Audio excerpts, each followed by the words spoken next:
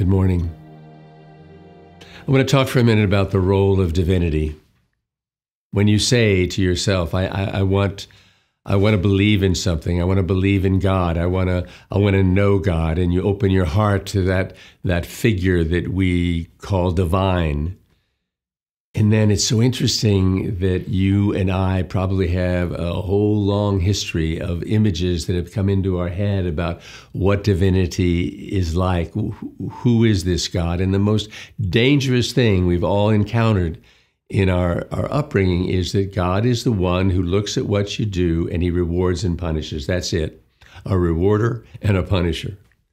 And he loves you when you do right, and he doesn't love you when you do wrong. And nothing is further from the truth, because if you listen to the scriptures and you understand the revelation that this God-man Jesus gave us, he's not a God that's interested in judgment. He's a God that's interested in awakening you, enlightening you, showing you what you haven't seen yet. And when you see what he reveals to you, what you're going to see is a God who isn't there to judge, but a God who's there to empower you.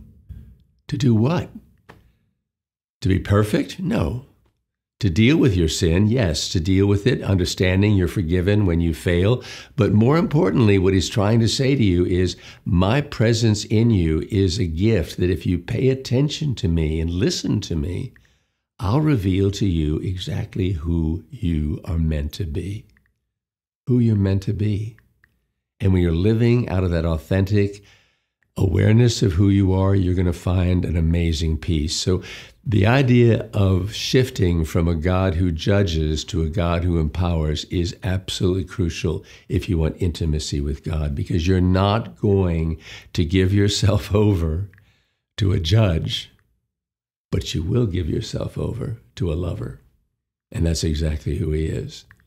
And when he sees you becoming who he created you to be, he smiles. And he thinks, they got it. They have me, and they've got what I promise.